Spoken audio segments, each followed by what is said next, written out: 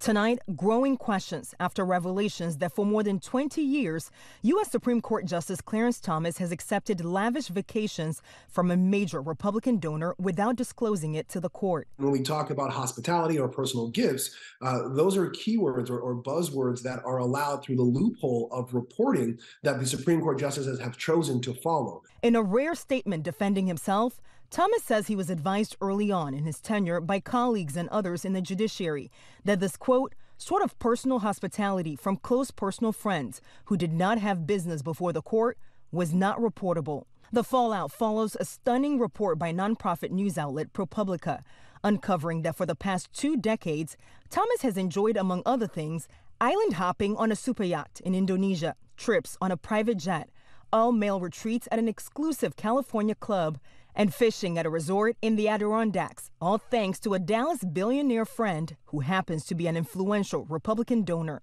There are no restrictions on justices accepting travel gifts, but they have to be disclosed. However, the report says Thomas never listed the travel gifts from GOP donor Harlan Crow and his wife. Thomas says he endeavored to comply with the disclosure guidelines and that he intends to follow new guidance in the future. On Twitter, progressive Democrats like Representative Alexandria Ocasio-Cortez calling for the conservative justice to be impeached.